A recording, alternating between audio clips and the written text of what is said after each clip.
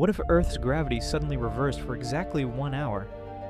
At 9.8 meters per second squared, everything not bolted down would start falling upward into the sky.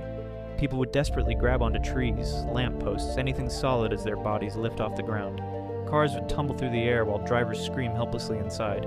But the real horror would be underground. Subway passengers would fall upward through tunnel shafts with no way to stop. Meanwhile, skyscrapers would become the only safe refuge as people cling to their foundations.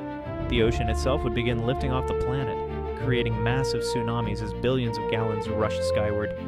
Planes would be pulled uncontrollably into space as pilots lose all control. After 60 minutes, millions of people and objects would be orbiting Earth in a deadly hidden debris field. Then gravity returns to normal. Everything comes crashing down simultaneously in a second apocalypse. Scientists believe this could theoretically happen if Earth passed through an anti-gravitational field in deep space.